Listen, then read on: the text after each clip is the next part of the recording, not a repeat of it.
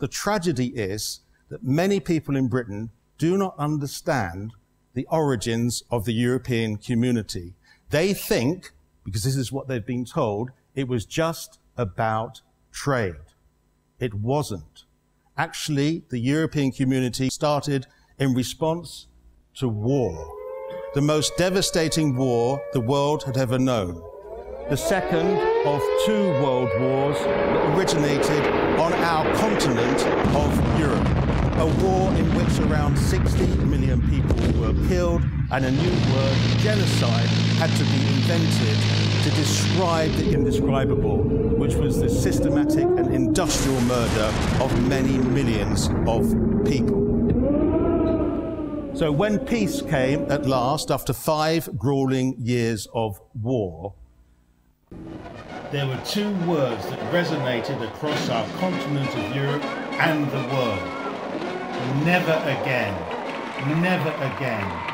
And some of the greatest minds and most compassionate souls thought up initiatives in this post-war period to try and avoid something like this happening again, because it was like we had lost humanity. And we started the United Nations, the International Court of Justice, the Universal Declaration of Human Rights, the European Convention on Human Rights, the European Court of Human Rights, NATO, and the European Coal and Steel Community, later to become the European Economic Community, and later to be called the European Union. All of these post-war initiatives were started for the same reason, to try and create peace and security and humanity after the most devastating war the planet had ever known. And in particular, our war leader, Churchill, great war leader, in the immediate post-war years, set his mind to thinking what would be the antidote to war on a continent that was infamous for its countries resolving differences between each other by violence and war. What was his answer to that? We must recreate the European family in a regional structure, called, it may be, the United States of Europe. And the first practical step would be to form a Council of Europe. If at first all the states of Europe are not willing or able to join the Union, we must nevertheless proceed to assemble and combine those who will and those who can.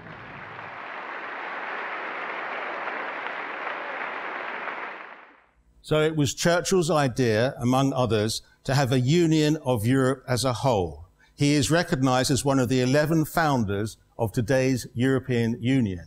And although at that particular time he didn't envisage Britain being a member, he was later to change his mind. We cannot aim at anything less than the union of Europe as a whole, and we look forward with confidence to the day when that union will be achieved.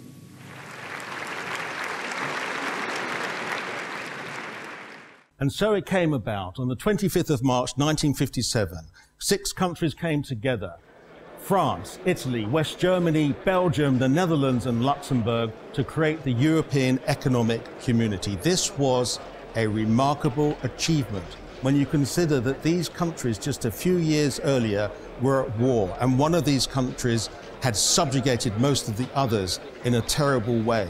For them to get together so quickly after the Second World War is a big achievement, and the reason they did it was not for trade. Trade was the means, but the goal was peace. Peace on our continent. And in 1961, under the Tory premiership of Harold Macmillan, we applied to join the European Community. And he told the country at the time, in renouncing some of our own sovereignty, we would receive in return a share of the sovereignty renounced by other members. We were not misled.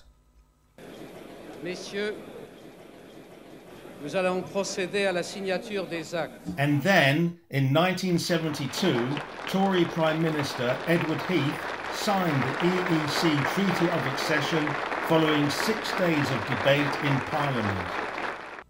And then we were in, 1st of January 1973.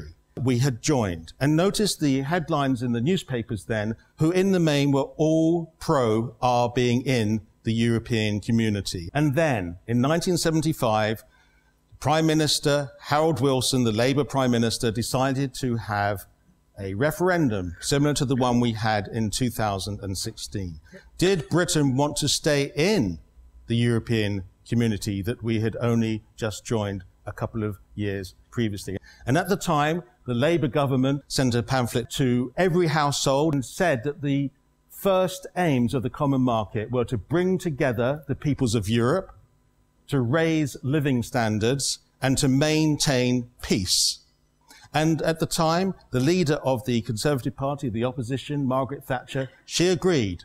And she said it's purely common sense to belong to a community working together in peace on economic and political issues that concern us all. Again, this is beyond just free trade. The result was overwhelming.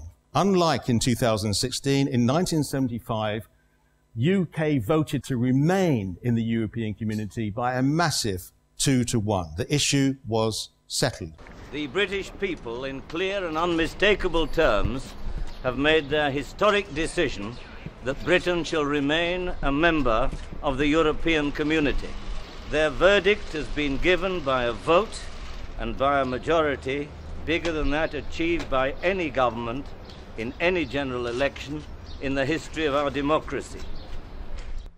The European community, now the European Union, has been a remarkable success story. It's grown from its original 6 members to 28, with more wanting to join. And it's achieved its original aim of peace between members, because never has a shot been fired between a European Union country. The European Union is the world's largest economic region, the world's largest trading bloc, the world's largest exporter and importer of manufactured goods and services, and the list goes on. Before we joined the European community, we were known as the sick man of Europe. Our inflation and unemployment was high, and the countries of Europe were doing better than us. We wanted to join for the economic survival of our country because our empire was finished and our commonwealth was severely diminished. For most of the 40-odd years that Britain has been in the European Union, people were not against our membership. The vast majority supported our membership and our continued membership of the European Union. And why not?